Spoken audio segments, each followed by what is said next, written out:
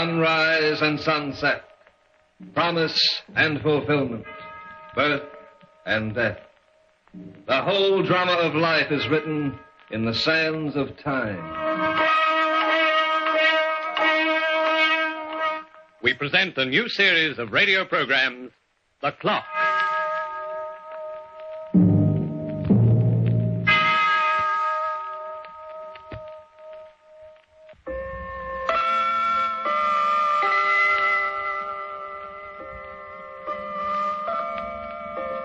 Good evening. I'm glad to see you set your clock again, for me. I brought you another story. It was told to me by a friend of mine, a watchmaker by trade. We were tinkering around together, so to speak, when he decided to pass the time of day with a little yarn. Passing the time of day is something you can always get me to do, and if I may say so, I do it rather well. You see, I'm one chap who has lots of time on his hands.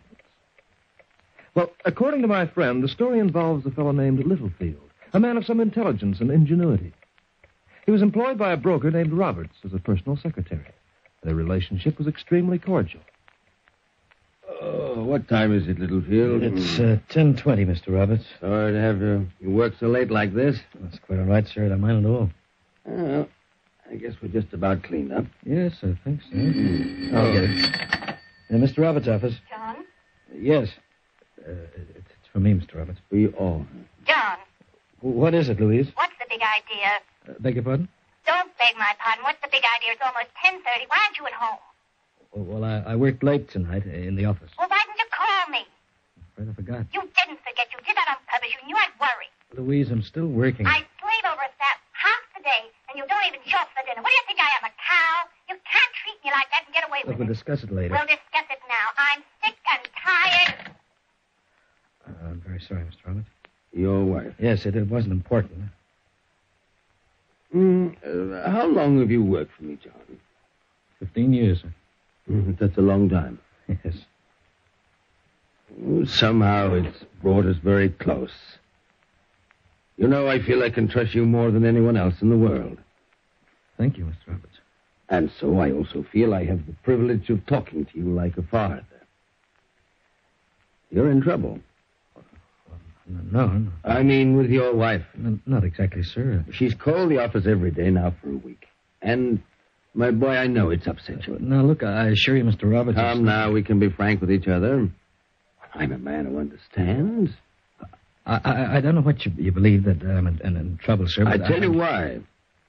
You see, I've met your wife, but I've never met that young blonde woman I saw you dining with the other evening. Oh, now don't look so unhappy. I don't hold it against you. Well, that's very kind of you, Mr. Roberts. A mild flirtation never hurt a man. However, those things can go too far. And I'd hate to see a friend of mine and a trusted employee break up his marriage because of a silly and unimportant episode. Yes, you're quite right, sir. Having never been married myself, with no family of my own, perhaps I feel there's something I've missed. I understand. Oh, do you really? Yes. Good. I trust you'll think it over for your own sake. Very, very carefully. Yes, I will, Mr. Roberts. Oh, so much for the fatherly pep talks.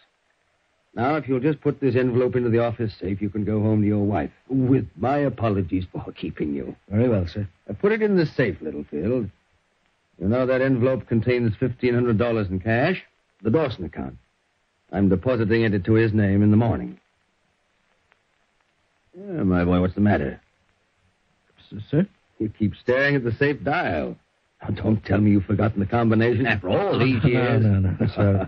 I was just thinking of something. Your wife? Yes, my wife. Ah, then you've made up your mind. I think so, Mr. Roberts. Oh. Yes, I've definitely made up my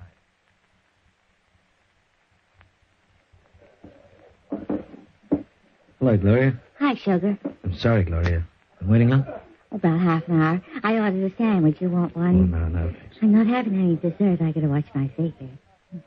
I'm liable to lose my man if I lose my figure. Never lose me, beautiful. Here we go again. Same old malarkey. What What do you mean? Go on, tell me how nuts you are about me. Give me that bunk about not being able to live without me. Bunk? Sure. Because right after you say it, you go back to your wife. But Gloria, honey. I've been doing a lot of thinking, John. There don't seem to be much future in it. Future? In what? You. You don't mean... How long do we go on this way until I'm old, until you kick off and leave her your insurance? Is that all you're thinking about? Insurance? Oh, for the love of Harry, look at it my way for a change. She's got the security. I got the romance, but in the end, she gets the last laugh. Yes, maybe you're right, Gloria. You do have a right to think of yourself. Well, what are you going to do about it? You know Louise won't give me a divorce. So what am I supposed to do? Take the rap? No. I'm not taking any raps. Gloria, I've made up my mind. We're going away. On what? I'll have money. Your wife banks every nickel you earn in her name. You don't earn much anyway. Well, I have another source. Oh, yeah? Yes, I can get hold of $1,500, Gloria. It's a good start. Oh, it's a good start. He's even a swell finish. Yeah, well, we'll leave town. We'll never come back. Just you and I. Well, what about your job? I'm sick of my job, and I'm sick of that old fool Roberts. I don't blame you. Skinflint only raised you once in the last 5 years. Isn't that what you told Yeah, me? that's quite right. You know, he should have been a lecturer, not a broke. He's always given me good advice. I can find myself another stooge. I'm finished. When we leave, sugar? Tonight. Tonight? When will you get the doll? Tonight. They say the right man can take 40 years to acquire a superior intelligence, and the wrong woman can make a fool of him in 40 minutes. John Littlefield was no exception to this rule. He had the key to the office, and he had the combination to the safe. The rest was easy. Or so he thought. 4, reverse to 12, back to 1. Should do it. Ah, no notice. $1,550 bills. What? John! What are you doing here?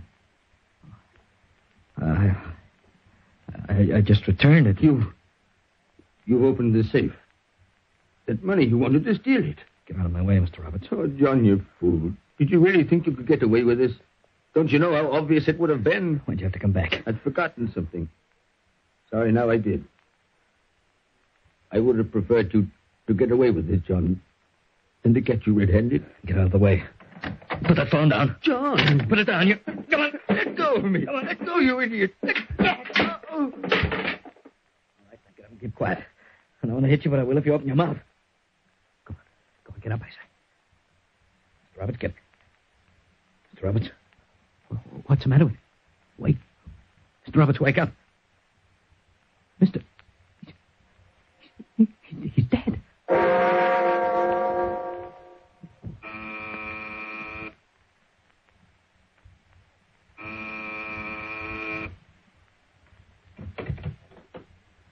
Who are you? Hello, Luther. Don't you remember me? Well, what do you know? John Littlefield. The boy most likely to succeed. Come in. If you are the last man in the world I have expected to see, John Littlefield. Yes, it's been quite a few years. I'll say it has. Say, how did you know where I lived? Well, I saw your address in the papers when your case came up in the court. Oh, that. They took away my license to practice, but who cares? I still know more about surgery than the whole stupid lot of them put together. Well, apparently they believe that drunkenness is not exactly becoming to a surgeon, particularly when he has a scalpel in his hand. I never liked medicine anyway. The hours are rotten. How about a drink? No. I'll have one. No. What? I need you cold sober, Bixby. You need me? How have you been doing since you lost your license? Are you by? Yeah, but not too well, I can see that. Bixby, you used to have a small private hospital in this place, didn't you? What about it? Well, do you still have enough equipment to perform an operation? You forget it. I'm not a doctor anymore. Look, do you have the equipment, Luther? Just tell me. Oh, yes, all here. I'm getting rid of some of the... You need money, eh? None of your business. Yeah, but how'd you like to make $1,500, Luther? What? $1,500 in cash. Cold cash. I have it with me. What do I have to do? Not very much. Just perform a Little operation on me. But I told you, I'm not allowed to practice. That's why I'm here. I don't want anybody to know about this operation, but you. Sit down. Thanks. What kind of an operation do you want me to perform? You were quite well known for your technique in plastic surgery. What about it? I think you could change my face. You know, everything about me so that even my own wife wouldn't recognize me. You crazy little field. Just answer my question, yes or no. I haven't got any time to argue. Could be married. Yeah, good. Well, can you graft skin out of my fingertips? A full fingerprint expert? Maybe. I could do that. You're quite sure, Bixby? You're quite sure you can change me completely? It would require a lot of work. I could cut the facial nerves and change the muscular appearance of your cheeks. If I extracted all your teeth and put in a couple of bridges, your mouth would be different. Yeah, well, what else? I could change the shape of your nose, give you a scar across one eyebrow. Very good. I would even change the expression of your eyes. Your hair could be dyed gray. I might give you a permanent bald spot on your head. Yeah, good. That sounds perfect. Yeah. I could change you, Littlefield, so you wouldn't even recognize yourself. And would you do all this without asking any questions? For $1,500? Yeah, $1,500. You'd be taking a chance. I have to work without a nurse. I don't care. I'm used to taking chances.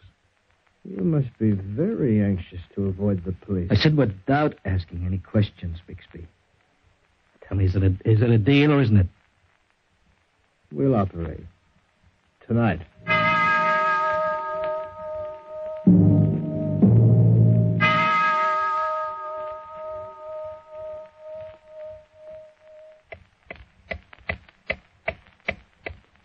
Time, like everything else, is relative, according to our thoughts and surroundings. To a man who is happy in his work, it has wings. To a fugitive from justice, it barely moves. And 3 weeks of convalescence have made John Littlefield a very impatient man.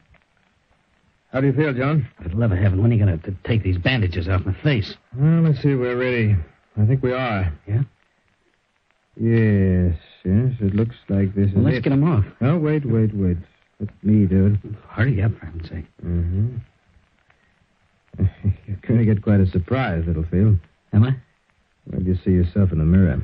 Have you done a good job? I've never done better. I've earned my money, too. Yeah, all right. Cooped up in this house with you for 3 weeks without a drink has been quite a trial. Look, you can drink yourself to death after I leave. Yes, no doubt I will. Here we are. Now, let's have a look at you. Well? Look in this mirror over here.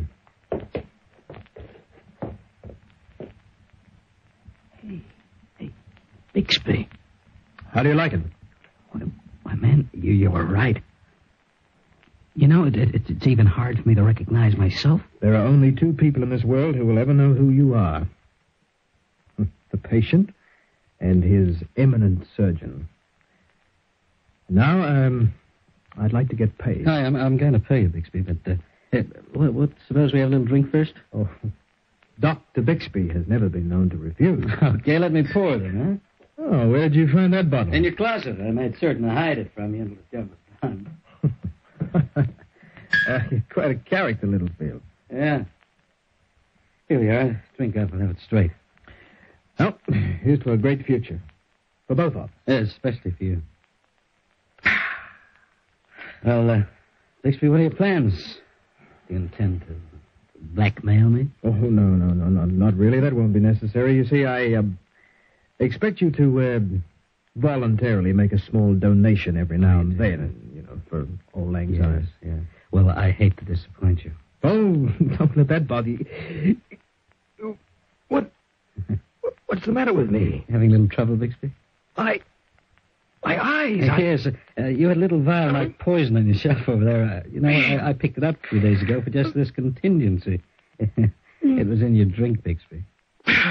No, you'll never get away with this. Oh, don't be ridiculous, man.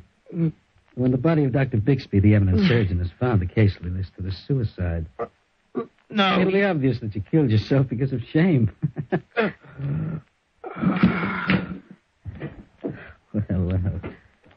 You said there are only two people in this world who'd ever know who I am, Bixby.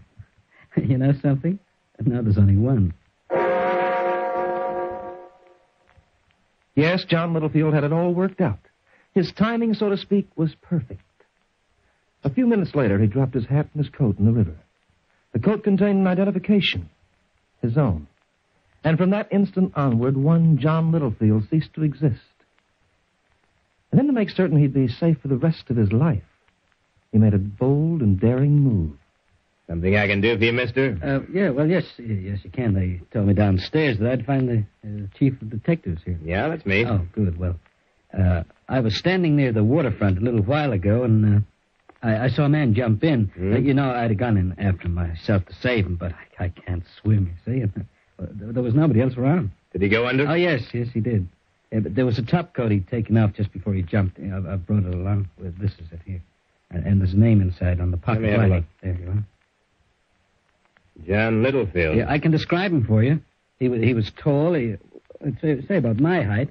He had dark hair and regular-looking features. And we've been looking for that guy for weeks. You have? Yeah. His boss died less than a month ago. Oh, fancy that. A rich old guy named Roberts. Heart attack. Then Littlefield disappeared. Did you say heart attack? Yep.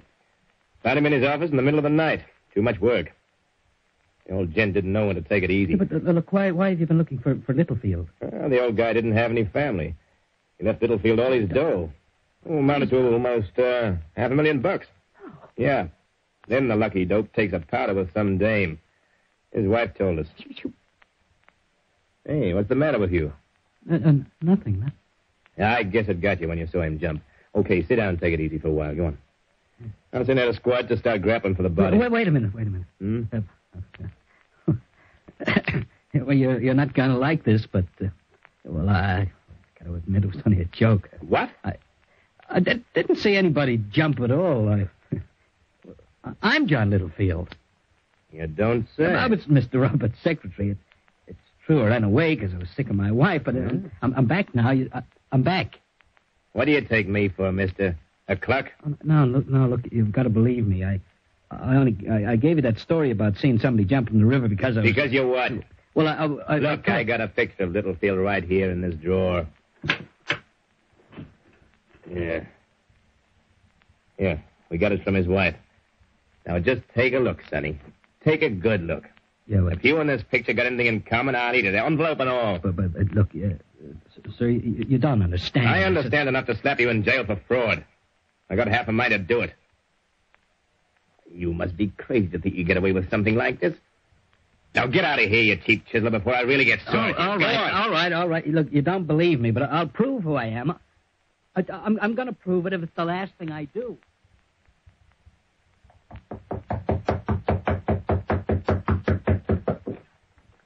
Gloria. Who are you? I'm John, Gloria, John Littlefield. You're crazy. Look at me, Gloria. Look very closely. Don't you see? Can't you recognize me? I've never seen you before in my life. Get out. But you don't understand. Look, I know. I've changed my face. I look different, but I'm still John Littlefield. Gloria, you got to believe me. My voice. Listen to my voice. Can't you? Get out before I call the cops, you lunatic. Get out!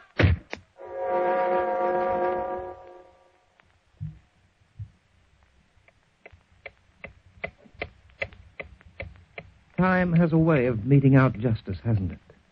Listen, as the clock ticks on for John Littlefield.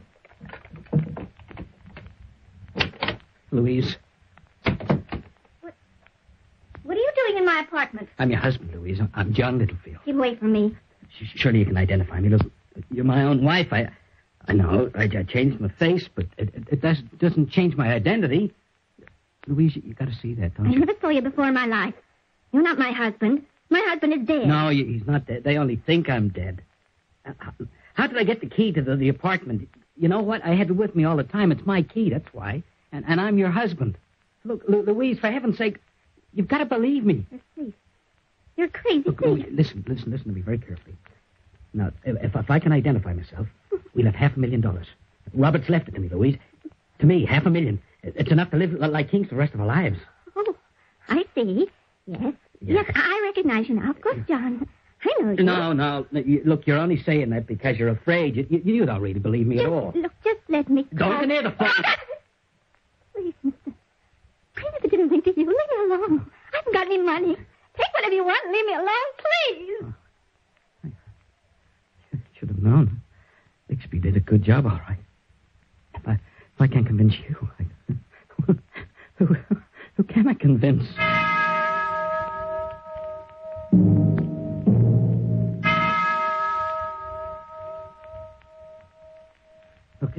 Look, you remember me, Detective Henderson? Do you remember me? Why, sure. You're the guy who said he was Littlefield. Yeah, that's right. Well, I also said I could prove it to you, and I can identify myself. Oh, now that's very interesting. Yes, I can, yeah. Well, matter of fact, we've been looking for you, mister. You have? Tell me about this identification you've got. Yeah, well, in the excitement, you see, I forgot I even had it. It was funny thing, it was on my finger all the time. What was? The ring, this onyx ring, you see it? I was a fool not to think about it before. Let me see that. There's an inscription in a band. Yeah? See? John Littlefield from Ralph Roberts. Mr. Roberts gave it to me years ago. He's very fond of me. That's why he left me his money. I was very faithful to him. He liked me like a son. He wanted to repay me. Now, look at the ring, see? Yeah. I'm looking. Well, doesn't it convince you? Sure. Of a lot of things. Come on.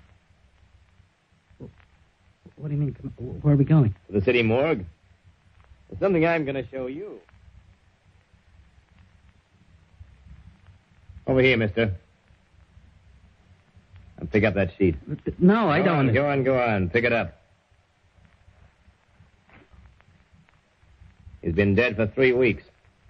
The coroner figured he was slugged and pushed into the river just about the time you told me you saw him fall in. Oh, no. It isn't easy to recognize his face, is it? Oh, that's horrible. That's what water does to a buddy after a while. We found him in that shirt and those shorts he's wearing. But we also found his coat and hat in another part of the river. With identification cards. You mean? There's Littlefield, mister.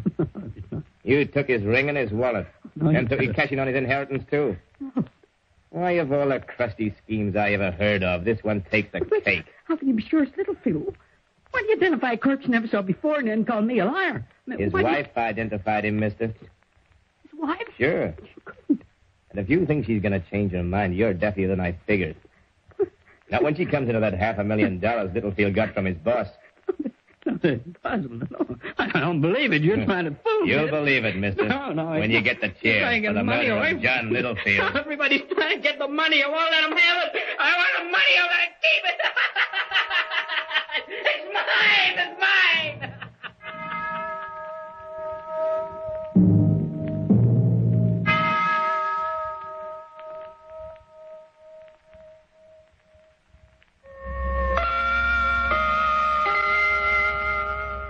And that's the story of Mr. Littlefield as recorded by the clock. Rather ironic, isn't it? Imagine being convicted for the murder of yourself.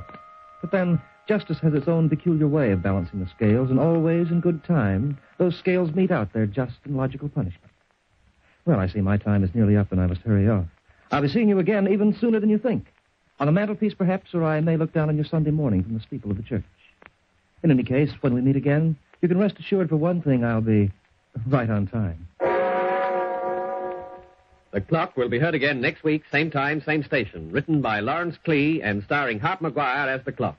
You heard Joe McCormick as John Littlefield, Ken Wayne as Dr. Bixby, Frank Waters as Robert, Georgie Sterling as Gloria, Pat Martin as Louise, and Grant Taylor as Detective Henderson. The Clock is directed by John Saul, a Grace Gibson radio production.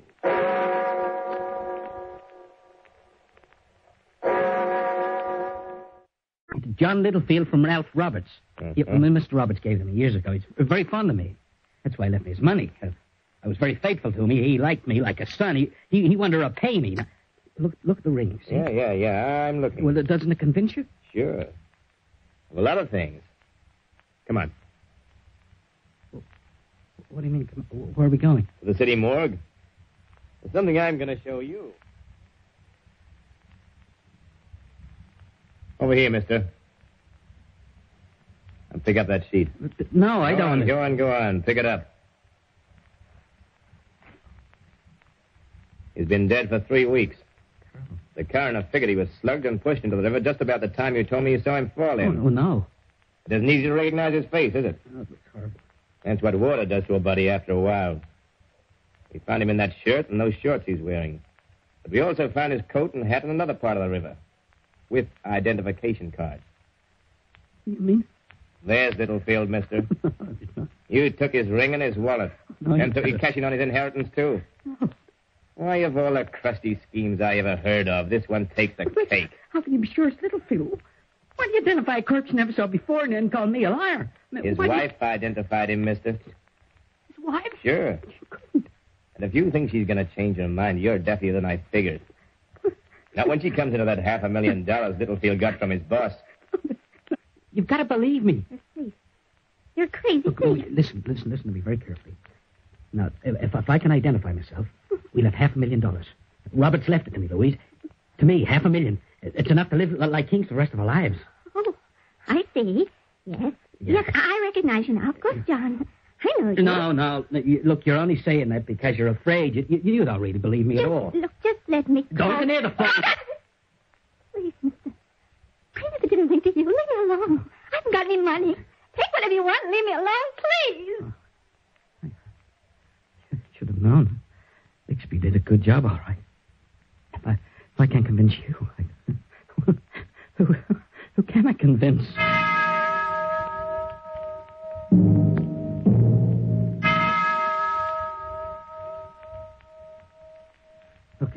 Look, you remember me, Detective Henderson? Do you remember me? Why, sure. You're the guy who said he was Littlefield. Yeah, that's right. Well, I also said I could prove it to you, and I can identify myself. Oh, now that's very interesting. Yes, I can, yeah. Well, matter of fact, we've been looking for you, mister. You have? Tell me about this identification you've got. Yeah, well, in the excitement, you see, I forgot I even had it. But funny thing, it was on my finger all the time. What was? The ring, this onyx ring, you see it? I was a fool not to think about it before. Let me see that. There's an inscription in a band. Yes? See?